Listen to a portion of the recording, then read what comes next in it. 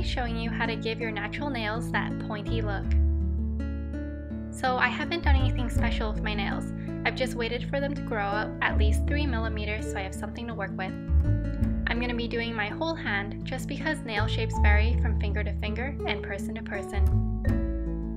Taking a nail clipper, I'm going to start at the edge of my finger and make one clip diagonally to the middle.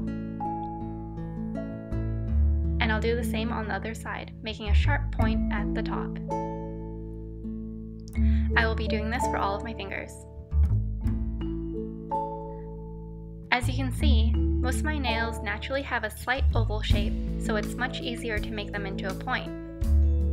For those with flat nails, this process can also be done, as seen with my ring finger, which is naturally flatter in shape compared with the rest of my fingers.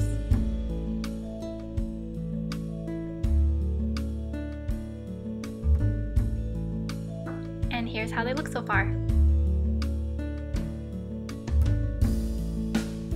Now I'm going to use a nail file just to smooth out the edges. I'm holding the file at an angle and moving only my right hand. I'm using one directional movements and curving slightly at the top as I want to make sure my edges are all smoothed out.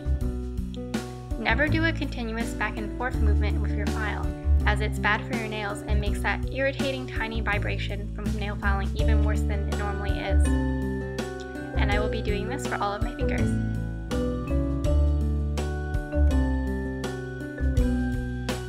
You could just file your natural nails from the start, omitting the nail clipping, but for this particular pointy look, I would much rather just clip my nails into the general shape first.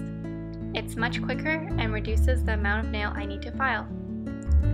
Personally, nail filing is like nails to chalkboard for me. I hate the tiny vibrating sensation and the pressure that it puts onto the tips of my fingers. This is why I never use coarse files and will only use very fine ones.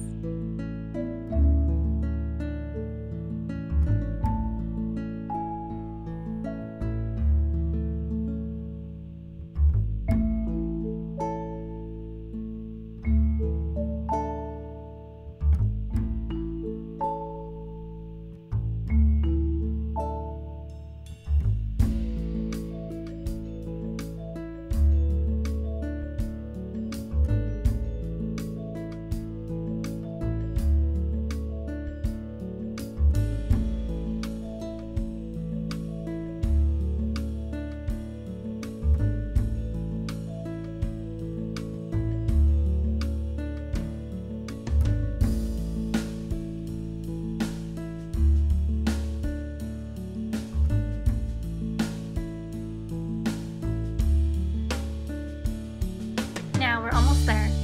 I'm just going to touch up the tips of my nails and make them a bit smoother so they won't scratch out my eyes. You can also choose to make them more rounded if you want.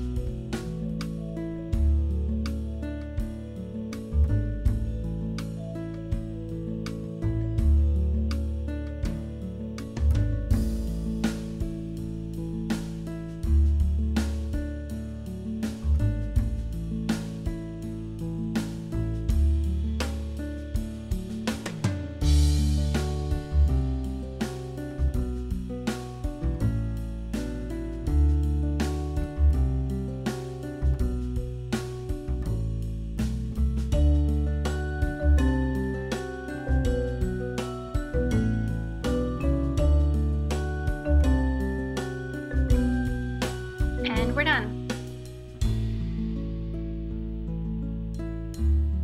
Here's another angle in them.